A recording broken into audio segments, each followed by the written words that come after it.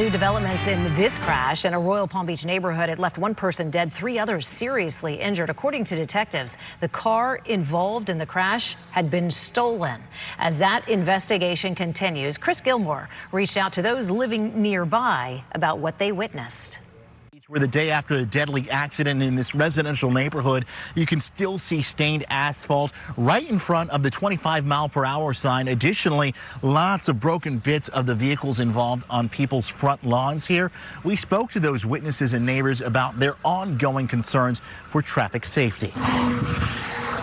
More details surfacing the day after a deadly crash in the La Mancha residential community in Royal Palm.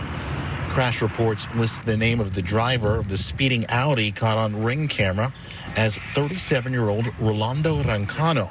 The crash, happening just after 2:40 in the afternoon Monday, is still fresh in the minds of those close to the scene. I heard this loud sound, and my husband ran out, and I ran out after him after hearing the sound.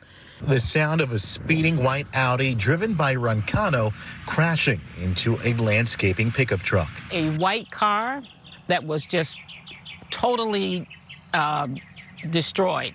And there was, the truck was destroyed also. The official crash report lists 3 people with serious injuries as a result of the accident. We confirmed with PBSO that the Audi involved was reported stolen from a Publix parking lot off Crestwood and Southern Boulevard less than 10 minutes before the accident occurred. Jude said her husband was one of the first to check in on the totaled Audi next door. Saw the man that he was bleeding and he was, blood was coming out of his mouth. Rancano died at the scene.